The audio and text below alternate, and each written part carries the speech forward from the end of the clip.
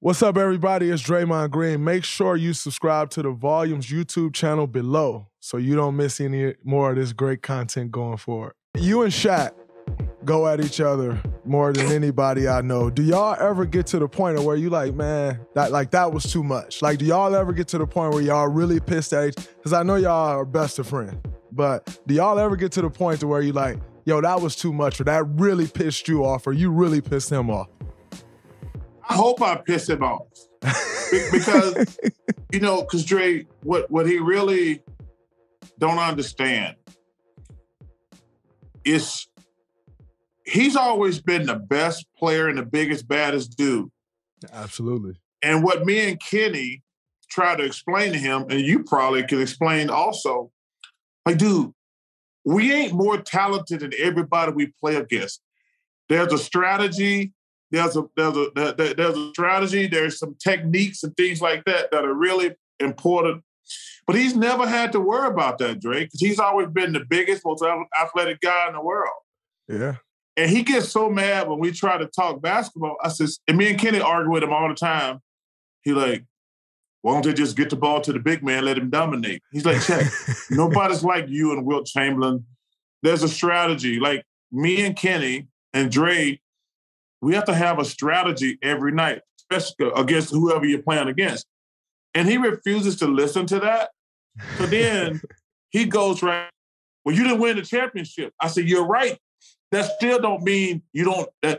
We're talking basketball strategy. And I know every time I call him out on the strategy, he gets so pissed, and I love it. but the thing that I try to get him to understand is, Shaq, we ain't all like you. You've always been the biggest, baddest dude. You're bigger, stronger, faster than everybody you play against. When I play against Bird, McHale, Karl Malone, those three are the best, or Kevin Garnett, like I have to watch tape and figure out how I'm gonna be successful against this dude. Mm-hmm. I really have to think. I says, I'm gonna be 6'5" every day. When I'm playing against 6'9" Bird, I got to try to figure out how to attack him or stop him. So McHale, he's 7 feet tall. I just can't post a 7-foot guy up. Karl Malone, Kevin Garnett. I mean, when I'm playing, and he refuses to understand that there's any strategy in basketball. And you, as a player who survives on smart, like you're gonna have to have a game plan against a lot of guys. Absolutely. And that's one of the reasons you've been successful. But he refuses to believe there's any strategy in basketball. So it makes me mad.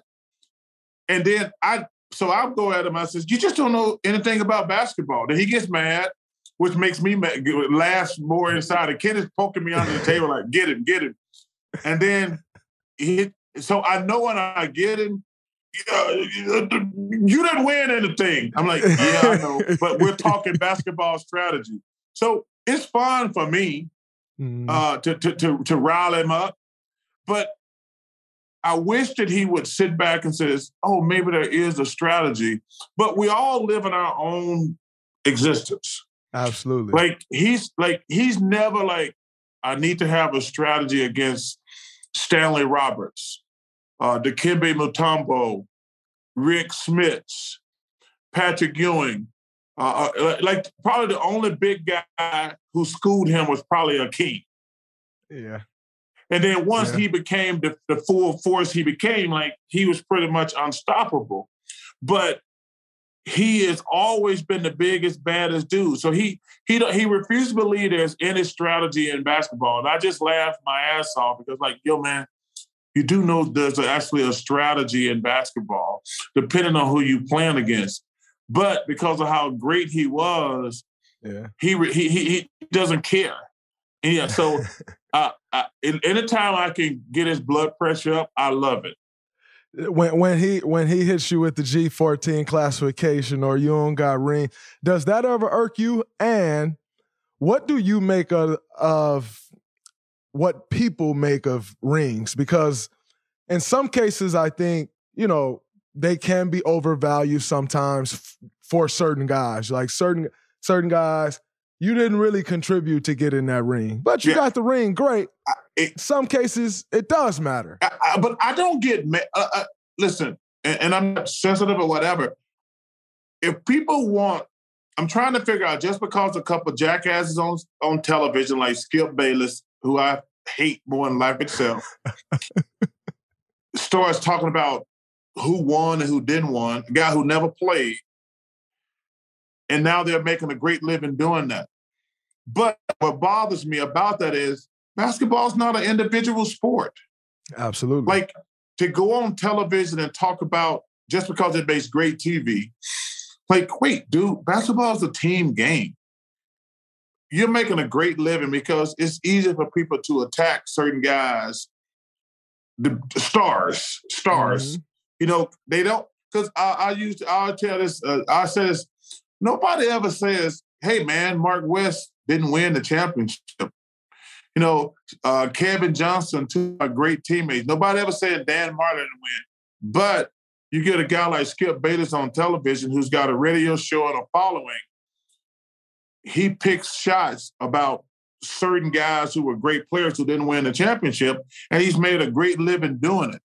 Mm-hmm. But my thing has always been, wait, y'all do know it's a team game, right?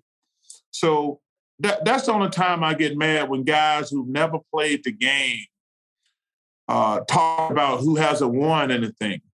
And listen, and the point you said earlier, a couple seconds ago, like, I don't even get mad at guys who can't play dead who get rings. Yeah. Good for them.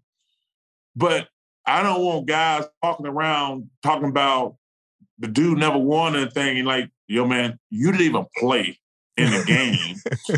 I mean, like, you can say to yourself, oh, I was a big part of the Warriors winning. Like, but if some guy came at me who didn't even get in the game, talking about he won the championship, I'm like, yo, man, you crossing the line right now. But that's the only time. But I get offended when guys who've never played, who are making a lot of money, talk about, well, he never won anything. Like, well, number one, you never played. Let's get that out the way.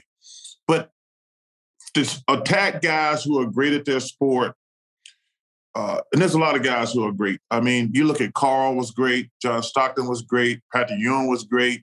They just never played on the best team. Mm-hmm. But to minimize what they did because it makes good internet, you know, they were on Matt Stafford before he got one this year. Wait, did Matt Stafford get better? No, he went to a better team. He did go to a better team. He went to a better team. Absolutely. I mean, he never won a playoff game in Detroit. He went to championship. Now, what? All of a sudden, he's a great, great player. I wish him nothing but the best, but he went to a great team. But, you know, that was a narrative when the year started. He's not that good. He's not that good. Now he won, like, okay, now they go to the next guy. So it's probably going to be I think Josh Allen, who's great, probably got a couple more years. It's going to be tricky on Pat Mahomes. They're going to turn against him. They've already started turning against him. They've turned against Aaron Rodgers. So if you get one, then you get him off your back for a minute. Then like, well, he only won one. Mm-hmm. You know, so I just kind of sit back and laugh when guys who've actually never strapped them up make money talking about who never won anything.